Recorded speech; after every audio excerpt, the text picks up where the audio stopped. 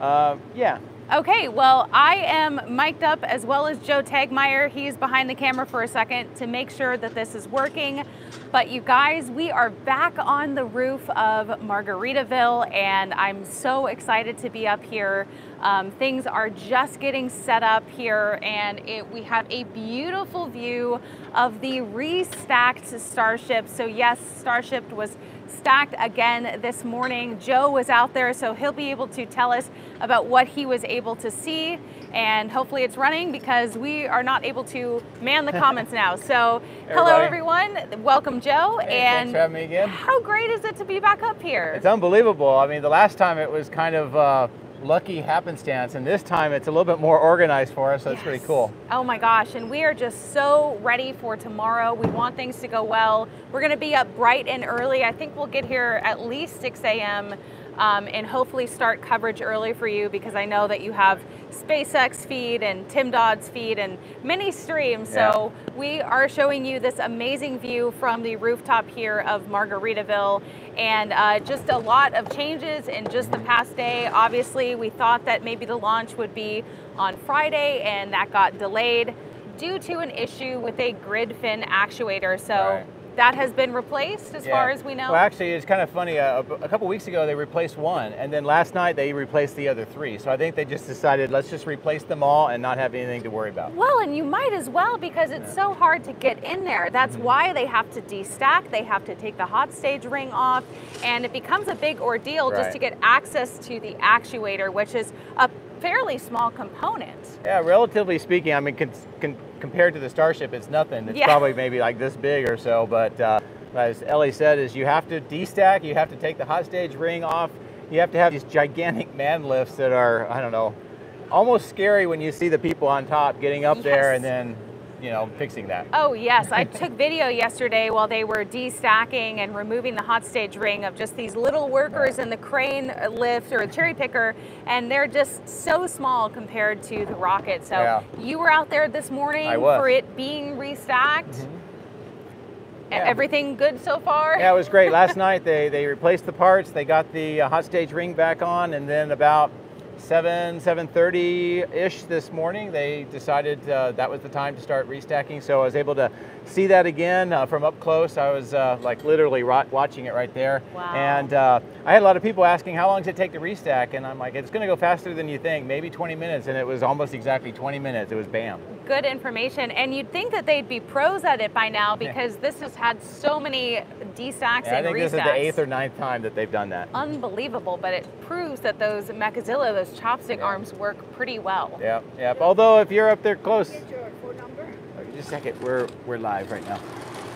Okay. Hey, I'll be right back. Go ahead. Okay. We're going live, guys. Sometimes it's hard to tell. But I'm just so happy to be back up here, and I wanted to clarify a few things, because I guess some people were under the impression that this is a public viewing point for Margaritaville. This is not. We have NASA spaceflight up here. We also have NASA. They're going to have their big NX-25 high-powered cameras up here, and they've been kind enough to let me stream up here again tomorrow. So this is limited access. We can't have everyone on the roof. That would just be too many people, and the roof is not rated for that. But I'm just so grateful that we have access to this spectacular view, because I want you guys to be able to enjoy it too. So we're very grateful to be back up here at Margaritaville, and it's just, the countdown begins. Yes, it does, it does. And sorry I had to get called away, but speaking of Margaritaville, you know, they've been extremely accommodating for us, and we were just working out some last minute details there, but this is probably the place to be, and hopefully we'll get a lot of good views here. And this is my first time actually staying here. So last time I was able to stream from here, but I wasn't actually a guest. It's a beautiful resort, access to the beach, and it's a great place to stay. And a lot of my subscribers actually have views from the rooms that they're staying in. Some of them are on the 10th floor, and they have great views of Starship. So even if you can't go on the roof, which you probably can't, you can still see it from your room. You may want to just tell your viewers that, because I guess there's some confusion about who can be up on the roof. Yep, I just clarified that. So just letting you guys know that. But aside from that, I mean, the view today would have been a great day to launch. But tomorrow's supposed to be about the same. Yeah. Maybe slightly more cloudy, but I mean, there's no clouds in the sky, so it's going to be perfect. Right. And so I saw just before we started this live stream that another TFR, temporary flight restriction, has been activated just in case for Monday. So that could be a potential window if we do not go tomorrow. But you think that SpaceX really wants to go tomorrow? Yeah, I think they're highly incentivized to try to get this thing off the ground.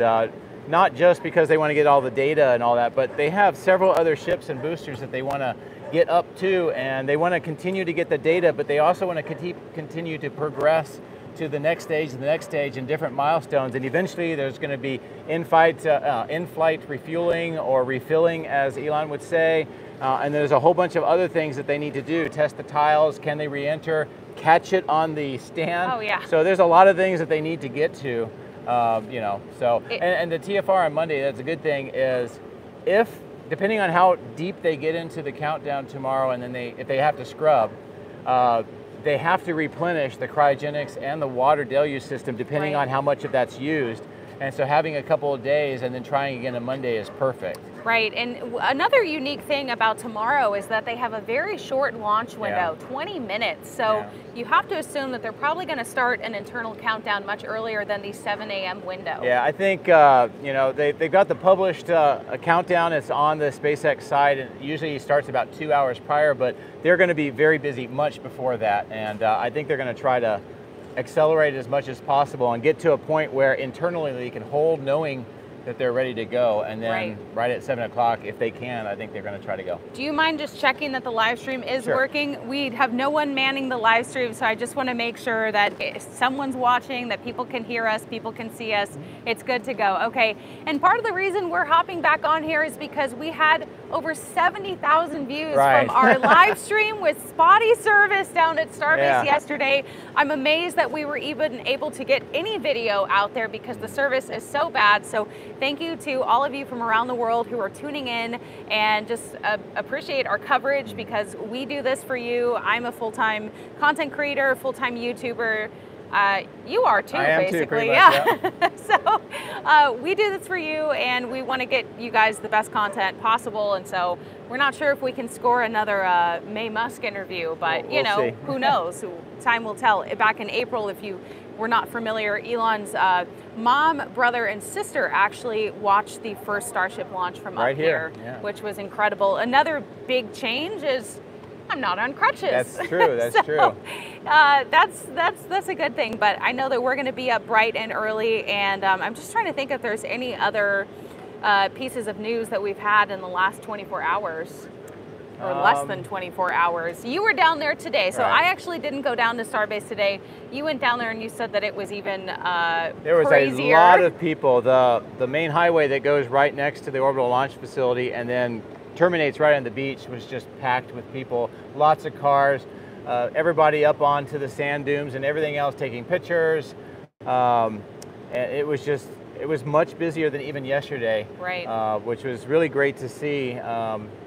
But you know, I think everybody's really hopeful for tomorrow. Yeah, I was noticing that the Starbase sign was completely covered yesterday by construction vehicles and all sorts of work. Actually, that is something that's of interest. They do have a lot of the construction equipment all in front of where the Starbase sign is. So if you do want to go out there, it may not be available to you because of the amount of the stuff. But there were some very interesting deliveries overnight. And tell me about that. What they are, as you know, that they have the launch tower right now, and of course the Starship is stacked and all that. But the plans are for a second tower, and large parts of a second tower arrived last night. At least 2 of the beams that would be of each of the sections. I think there's about 7 or 8 sections to make a tower. So they've already got half of what they need for one section, and then there was another part for the very top that had arrived. So, you know, I don't know if this is being shipped from Cape Canaveral because there's another one out there, or if this is something completely brand new. So there could be a second launch tower. There will be, yeah. Wow, that's incredible. And so can we say that pretty concretely here? Yeah, I think CSI, Starbase, Lab Padre, they've talked about and they've shown some of the diagrams and the blueprints of what that's going to look like. Well, and I know that, you know, we've had over 6 months in between the launches, so we want a higher launch cadence right. for sure. I guess not quite over 6 months. 7 months, actually. 7 months, yeah. 7 months will be on Monday. That's crazy. So yeah, so we don't typically want 7 months in between these launches. We want to have as many launches as possible to get the data and to, you know, this is just one small step.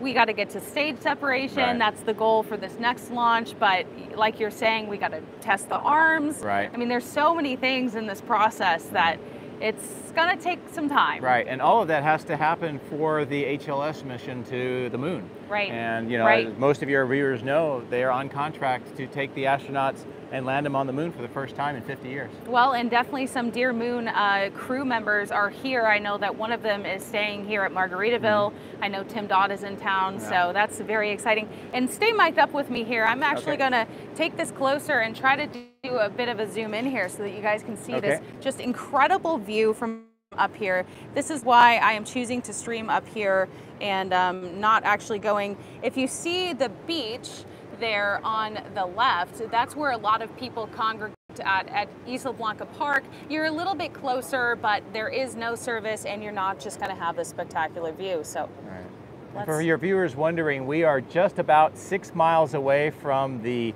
orbital launch pad. If you were in Isla Blanca Park, you could be right about 5 miles. But both of them should be safe and they're well outside of the exclusion zone. Yeah, so this is just a zoom in for you guys. Definitely hit that like button if you like what you're seeing.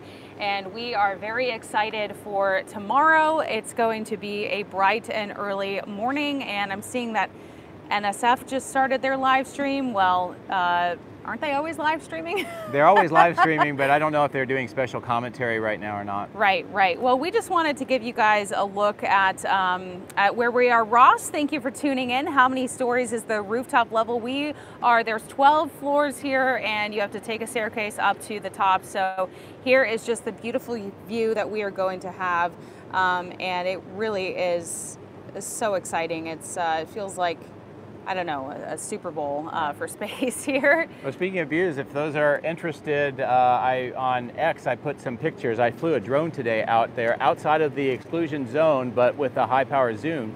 And you can get views of the Starship from over the ocean and watching the waves coming in and the Starship in the distance. Okay, stay right there for a second. And I guess we will just wrap this up. Okay. I'm not sure if there's anything else. I know that we will be making a video, or I will be making a video about Margaritaville and my stay here. A lot of you guys tend to ask me, well, where should I stay when I go down to Starbase? And I think in order to answer that question properly, I need to know kind of what experience you want. If you want to be as close to Starbase as possible, you're going to stay at Rocket Ranch, and you're going to have. You'll have to want to be camping, kind of. Right. So they do have a guest house. They also have some streamers for air streamers for rent, and you can camp there.